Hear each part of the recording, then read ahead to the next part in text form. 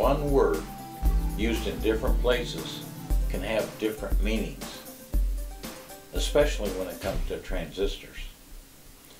Part 2 is short, but it's necessary to avoid confusion, and you may need to watch it more than once, and that's why I've separated it out into its own part. Notice the terminology differences. A mechanical switch has moving parts, and the diagrams look like this. A transistor has no moving parts, and the diagrams look like this. Notice the mechanical switch diagram. It actually changes, and so does the word. Open changes to closed. But the computer switch diagram, the word changes, open changes to closed, but the diagram doesn't change. It stays the same. Now let's add some color.